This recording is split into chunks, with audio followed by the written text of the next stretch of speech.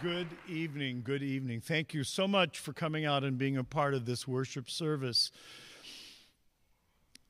I want to introduce a gentleman. Whether he's here or not, I'm going to introduce him. One of the most beautiful threads through this concert that you'll hear will be the readings written by Mr. Donald Popielosz.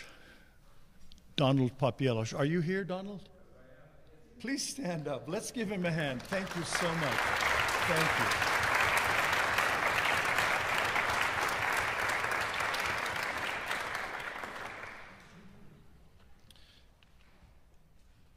These are taken from a collection of 14 poems under the title Redeemed by the Cross, a collection of 14 poems. And I became acquainted with him a week ago at a program at the First Congregational Church that celebrated the Stations of the Cross.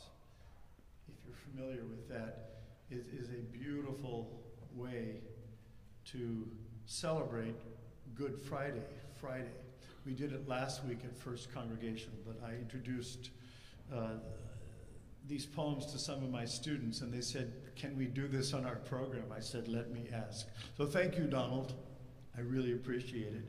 So tonight's program, as reflective and as serious as it may seem at times, it is a program that celebrates the resurrection of Christ. We're doing it all in one program, where a typical Tenebrae service will start from light into dark. We're celebrating from darkness into light. So the resurrection will be celebrated in anticipation of the Christian holidays. But in particular, we do it tonight because we have already accepted the redemption and the salvation that has been offered through that particular gift of the Son of Jesus Christ, of God. So I'd like to introduce to you Robbie Rainey. He's one of our graduating Minister of Music master's degree students, to have a word of prayer with us. Thank you.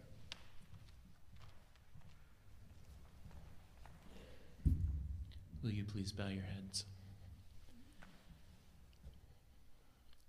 Our Father, we've come into this place to remember and to take another look at those last days and hours of Jesus' life on this earth.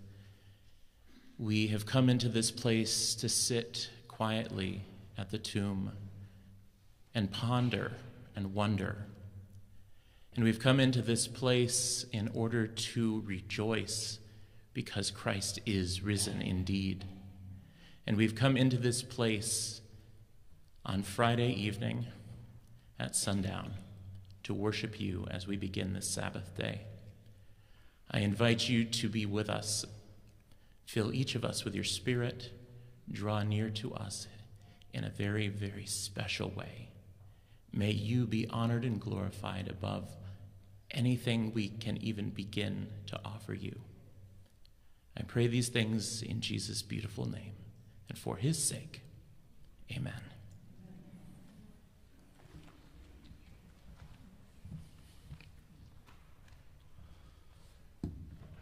Jesus is condemned to death. It came to Claudia as she slept, a rioting mob, a nation that wept. Worldly Claudia left Maritima to endure the bedlam of Passover in Jerusalem. Her ill-tempered Pontius was provoked by Caiaphas. As he let out a scream, Claudia remembered her dream. Pontius, I am begging, please, let's return to our resort, to its calming sea breeze.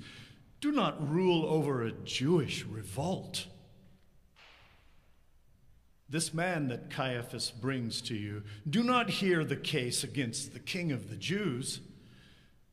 But Pontius' nobility and royal status depends on the vigarity of the Emperor Tiberius. To this Roman god is his soul's devotion to keep the castle of Herod, his main motivation. I wash my hands, he utters under his breath. As his hands are dried, Pontius Pilate condemns Jesus to death.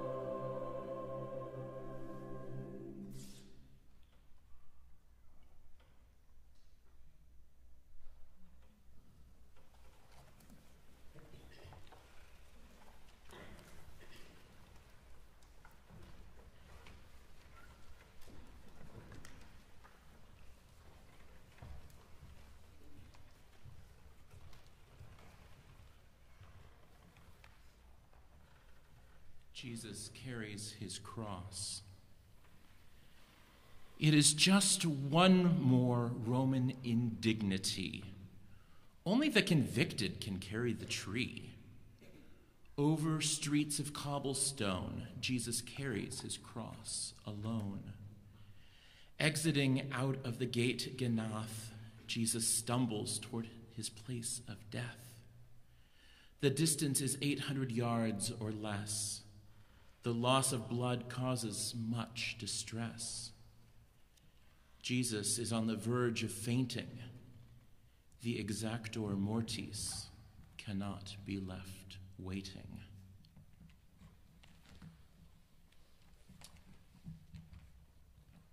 Jesus falls for the first time. Just 600 yards. Just 600 yards. He walked all over Judea. Why can't he make it to Golgotha? Just 600 yards. Just 600 yards. His lungs can't get any air. His back whipped completely bare. Just 600 yards. Just 600 yards. Don't stop, the centurion calls. For the first time, Jesus falls.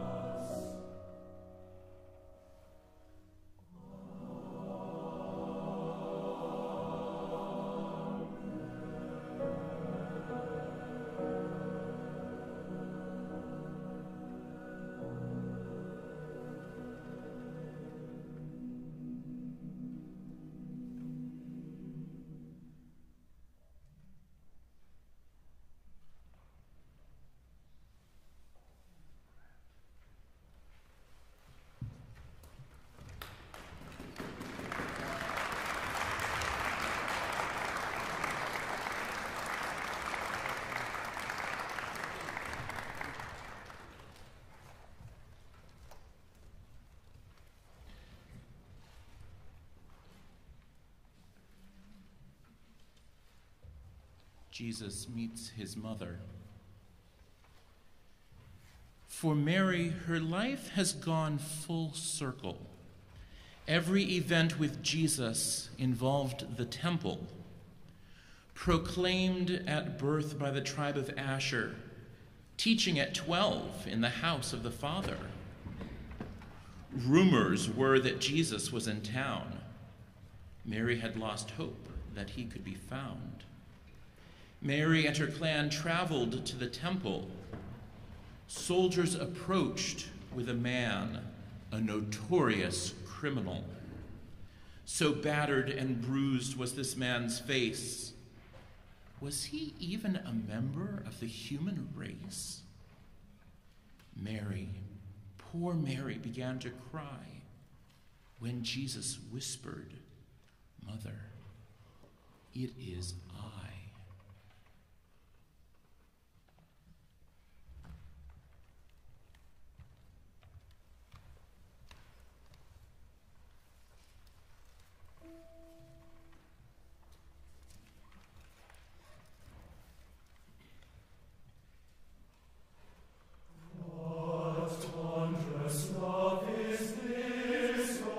My soul, my soul, what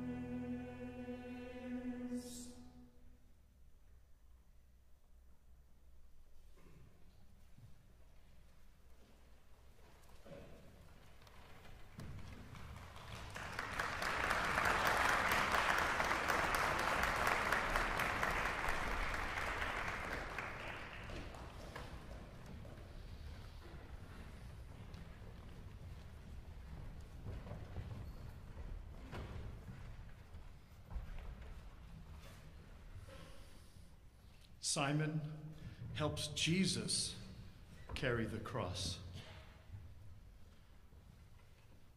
Simon, my man, give me a hand. Walk with me until Calvary. Forget it, brother. It's too much bother. Ain't nothing for me up on Calvary. Looky here, Simon. You know it ain't my plan. Looky here, Simon. Our life's in the Father's hand. Looks like you got Pilate's curse. Man, it couldn't get much worse. Besides, there's nothing in it for me if I help you all with that tree. Simon, from the beginning of time, it was known that we would find you here with me on our way to Calvary.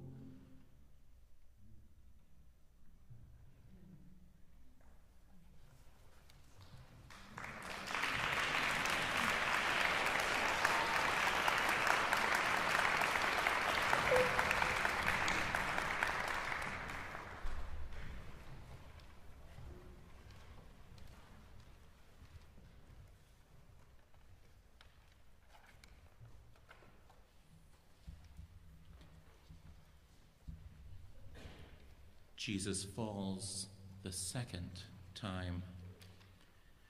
Just 300 yards, just 300 yards, comforted by the lady in blue, assisted by the African Jew. Just 300 yards, just 300 yards, goaded on by the quaternio, just 300 yards to go. Just 300 yards, just 300 yards. Keep moving, the centurion calls.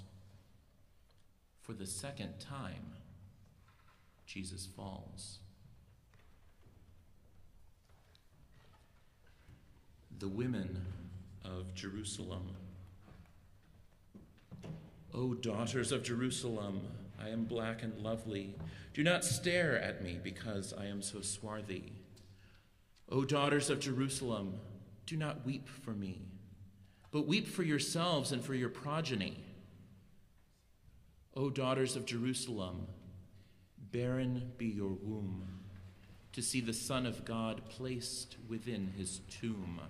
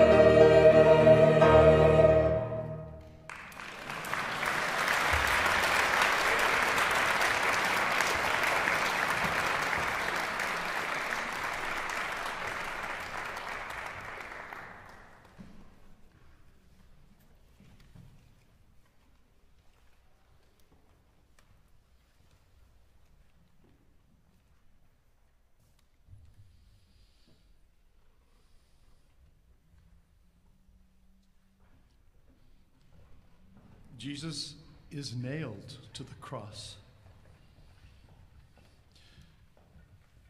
Upon the cross, Jesus is nailed only hours before the Messiah was hailed. Could this man truly be the Savior? Oh, so fast he lost his favor. Braided thorns forced on his head, a lesser man would already be dead. To hang for hours on a tree, redemption for all eternity. To hang for hours on a tree, salvation for you and me. Jesus dies on the cross.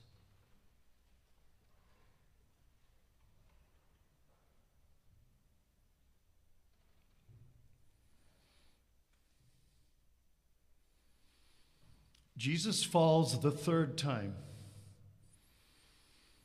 Just 50 yards. Just 50 yards, the crowd yells. You're almost there. Just 50 yards. Just 50 yards. The Passover pilgrims stop to stare. He's almost in the lion's lair. Just 50 yards. Just 50 yards. Catch him, the centurion calls. For the third time, Jesus falls.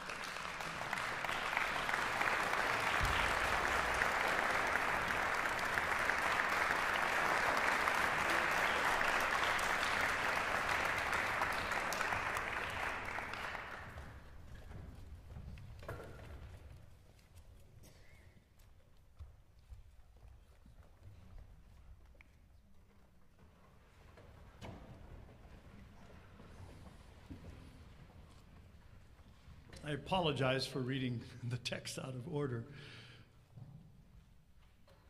But we can afford to hear this again. Jesus is nailed to the cross. Upon the cross, Jesus is nailed. Only hours before, the Messiah was hailed. Could this man truly be the Savior? Oh, so fast he lost his favor. Braided thorns forced on his head. A lesser man would already be dead. To hang for hours on a tree, redemption for all eternity. To hang for hours on a tree, salvation for you and me. Jesus dies on the cross. His mother and aunt are there to be seen with John the Beloved and Mary Magdalene. But where are the others? What happened to Thomas' proclamation to go to Jerusalem, to die bravely with him for all of salvation? So where are the others? And Peter, his rock, the earthly leader of his flock, by Peter, 3 times denied. Where does he hide? And where are the others? Judas, the holder of the purse, his name now forever cursed. At least he doesn't hide, publicly dead by suicide. Tell me, where are the others? No mention of the remaining 8. No writings of treachery, nor stories of lies. Jesus calls to his Father and prayerfully dies.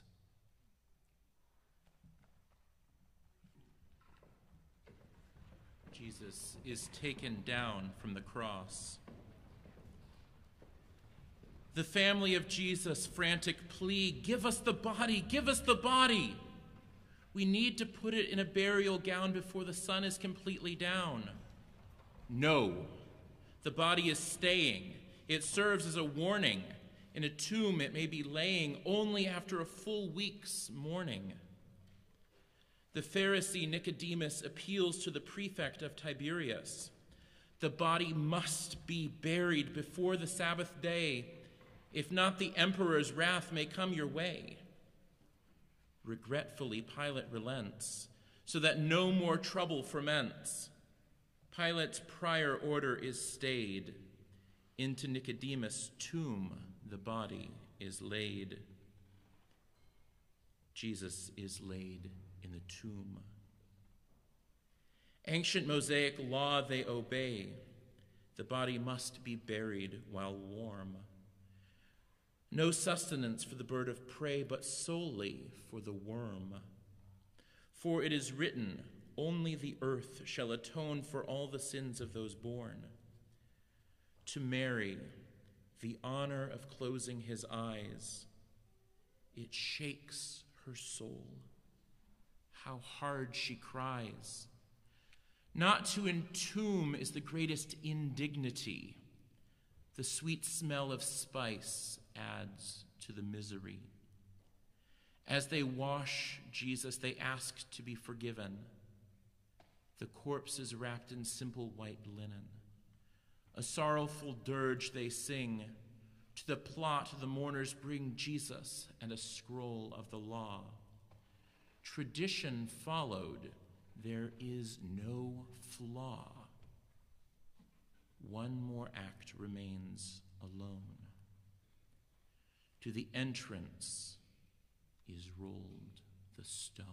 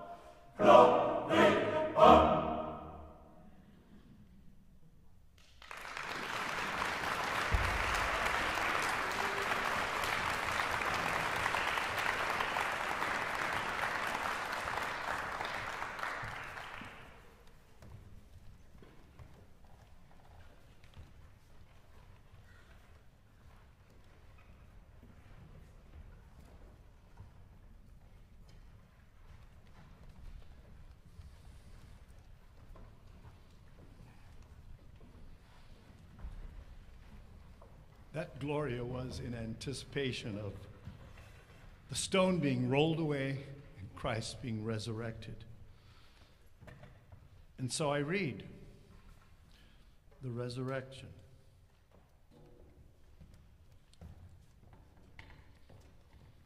On the third day, before the first light, 3 women braved the treacherous night. Joanna, along with the mother of James and Mary Magdalene, slowly sauntered to where the nightmare did end.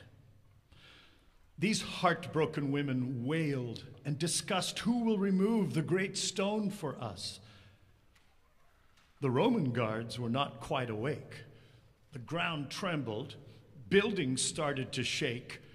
The great stone rolled away from the door. The women trepidly entered the tomb of the Lord.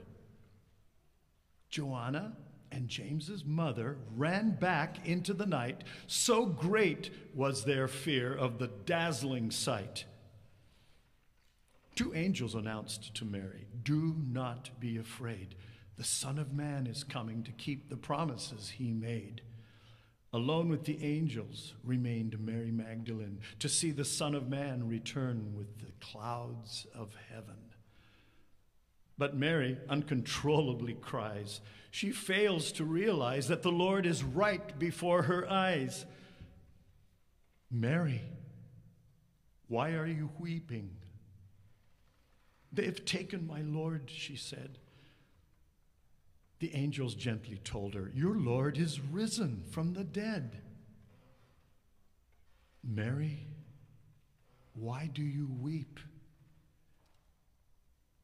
Can't you see I no longer sleep? I am no longer with the dead, and I have returned to you instead."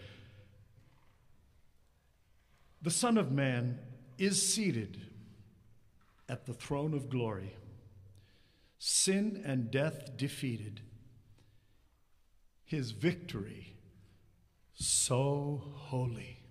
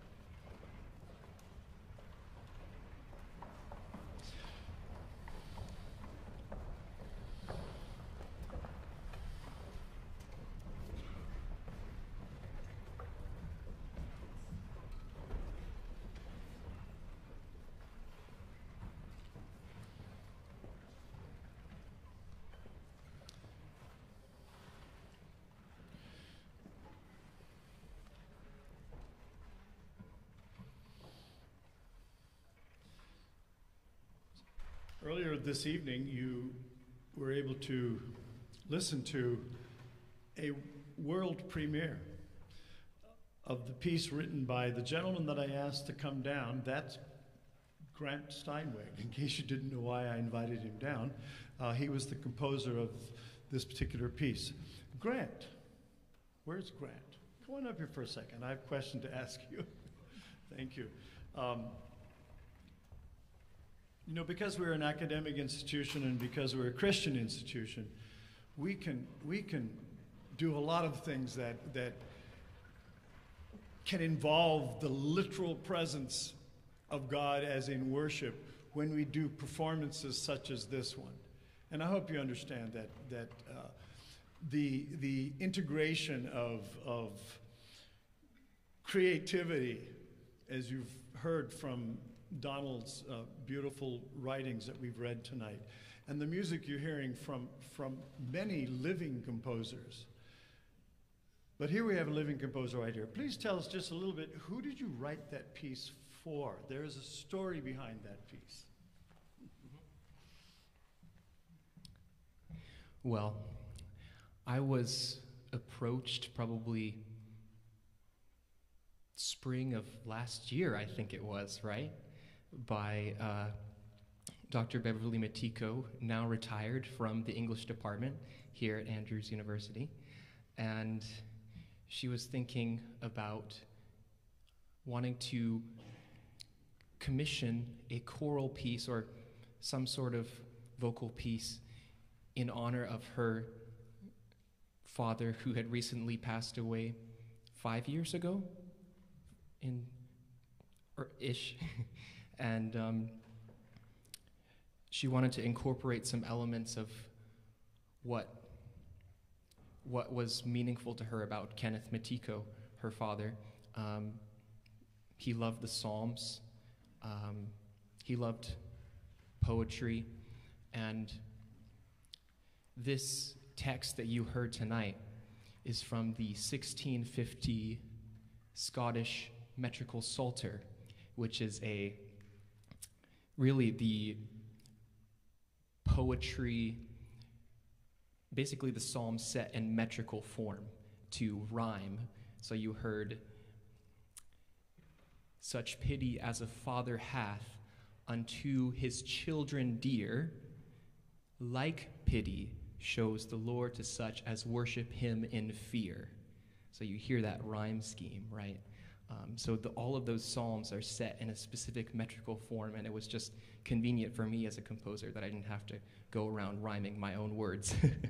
So the psalms were meaningful to her father, and so I chose that text to set "The Lord is merciful and gracious and long-suffering and plenteous in mercy, like a good father is to his children." So that's just a little snippet of the story behind the piece. Thank you. It was a blessing. Thank you. Thank you.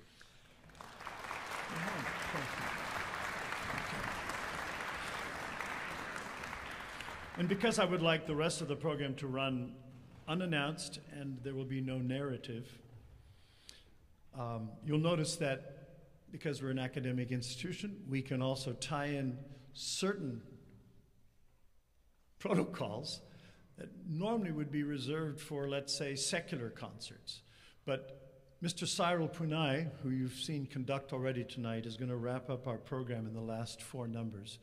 And he is going to be shortly finishing his degree. And he chose his music. He chose this music that he's conducting. It's been a wonderful, stimulating challenge, and the choir has had to learn a lot in a very short period of time. So do celebrate tonight in that we can worship and also celebrate a major marker in Mr. Punay's education career. But if he's like most of us professionals, his education will continue on going forever and ever and ever. So I also wanted to introduce to you very quickly, if Mr. Daniel Sushkov-Cerna, if you'll come down here, please. Come on. So we have another world premiere tonight.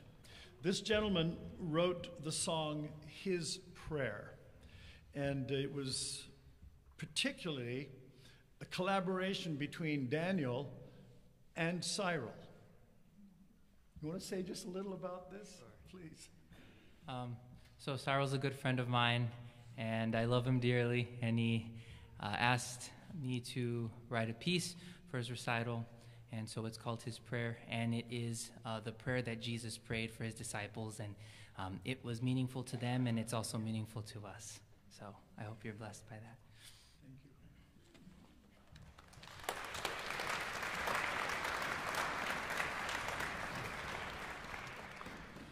About 1 month ago, maybe 6 weeks ago, my colleague Charles Reed introduced me to a set of 3 songs written by Mark Miller. We're going to be doing one of them tonight.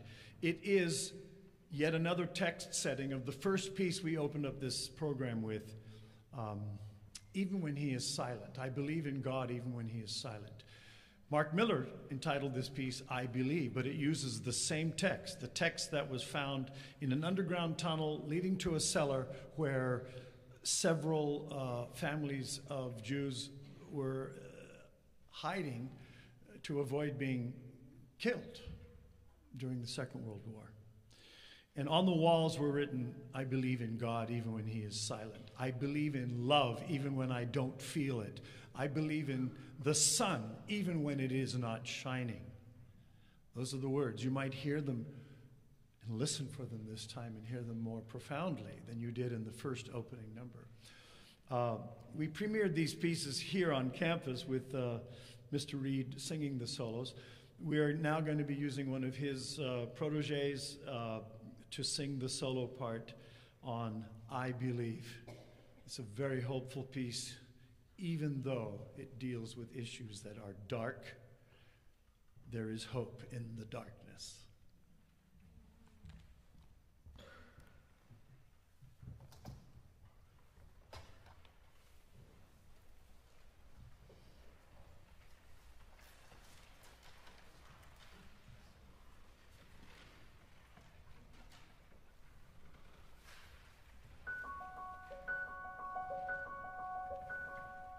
I believe in the sun,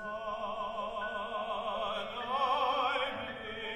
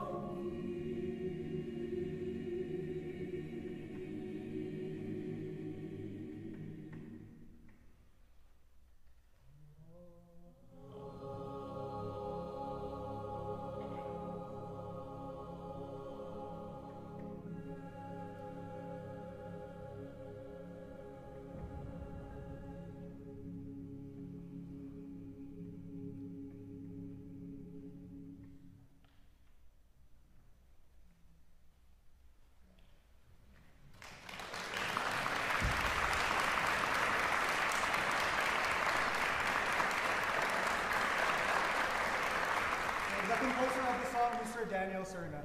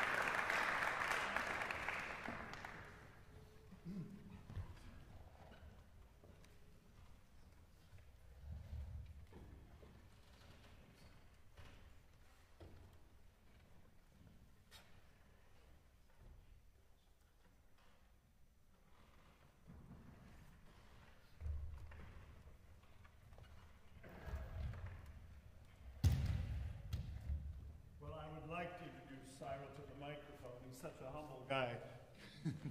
I'm forcing him to do it. Thank you. Listen, Cyril has some things to say. Let's welcome Cyril to the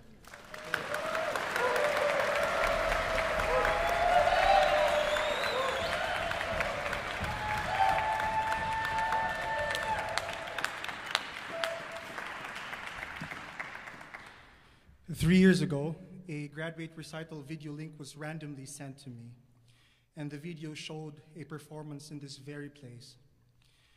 After watching it, the idea of studying in the US came to mind, but I didn't know where to start. I didn't have the resources, I didn't know the process, but I vividly remember my prayer that night.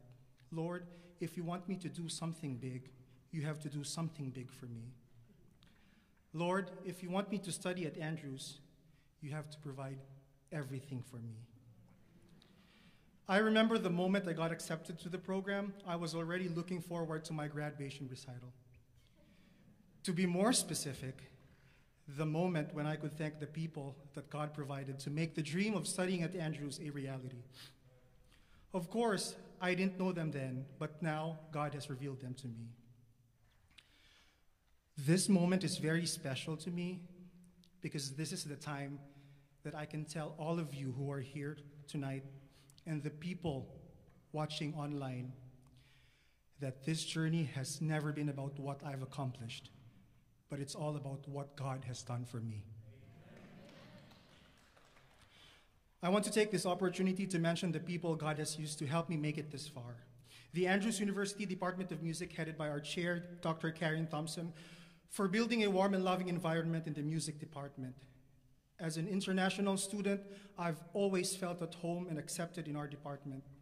Not only are the professors excellent in what they teach, but they also go the extra mile to reach out to us and listen to our concerns. Dr. Thompson, Professor Reed, Dr. Graves, Dr. Keller, Dr. Elise, Professor Zork, Marcus, and the rest of the faculty and staff, thank you so much for your guidance and mentorship.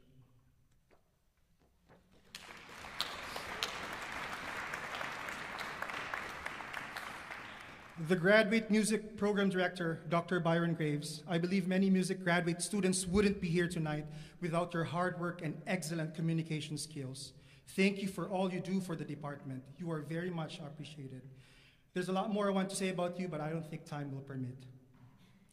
And of course, my mentor, Professor Zork, thank you for your patience and overwhelming passion in mentoring us, your students. You have not only been selfless in sharing your knowledge with us, but you have also shared your resources with us. To me, personally, moving around Michigan is challenging, as you all know, especially for those of us who don't have a means of transportation, but you have always offered your car when we needed a ride. There's a long list I want to thank you for. The rest of it will be announced when I pass the comprehensive exam. Mrs. Zork,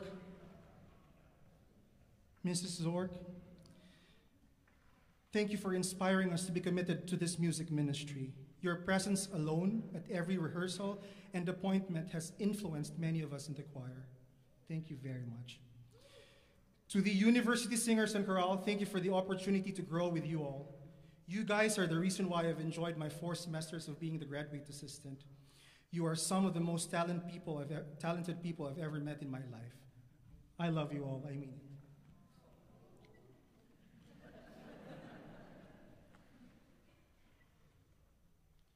To my fellow grad students, thank you for being a family to me. I've spent most of my time at Andrews with you guys. I know for a fact that I am the one who struggles most in our classes, but I've never felt intimidated and humiliated by any of you. Sitting with you guys in class always reminds me of how lucky I am to have this chance to study at Andrews. To the Filipino community present here tonight, friends from Berrien Springs, Kalamazoo, and others from Chicago. A lot of them. Where am I? The Morton Grove Film Church family. Are you guys here? Thank you so much for coming. They're actually sleeping here tonight. Thank you so much for being here, and to all of you who are here tonight, thank you for attending this year's Easter Tenebrae Concert and my graduate recital. And of course, to the HPAC management, Mrs. Lynetta Hamstra and her team, thank you for always ensuring that HPAC is ready to use for us all. Now, let me face the camera. This is for the people who can't come but are watching online. So where's the camera? Right there. To my family back home, my mom, my dad, my 2 older brothers, my sister-in-law, I promise it's going to be a minute.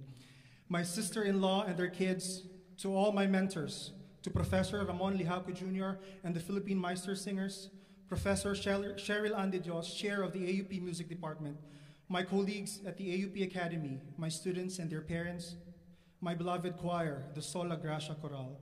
I know all of you have been praying for me. Thank you so much for your support. To the Tumangday family, thank you very much for allowing me to stay in your wonderful home, free of charge for this past 2 years.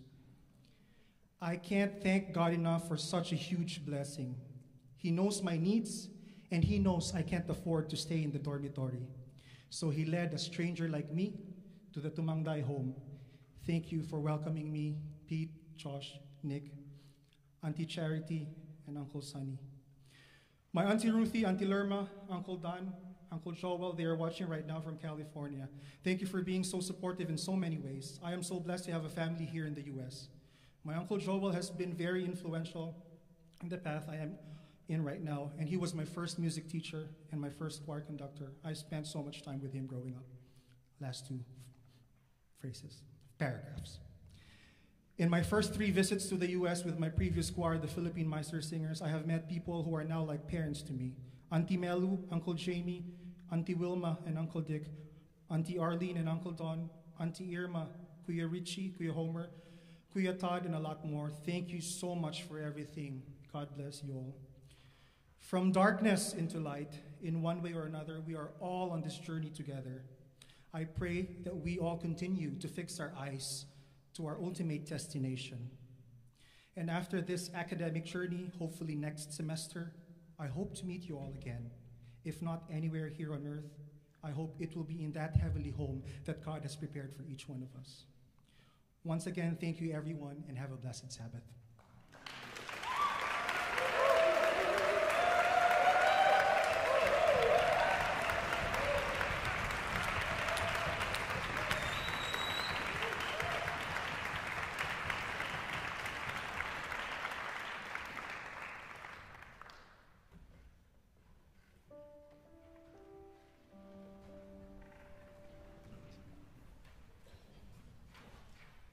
Oh, they tell me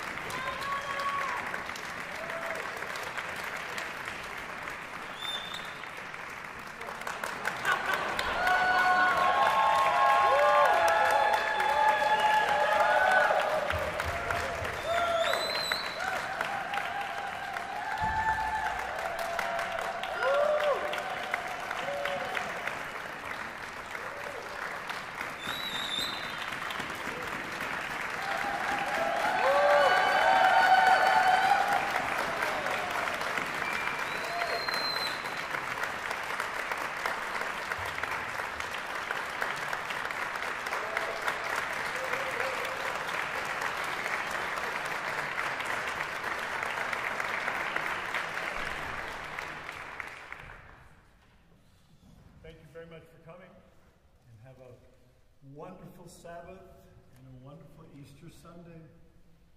I'll see some of you in church, I know. Thank you very much.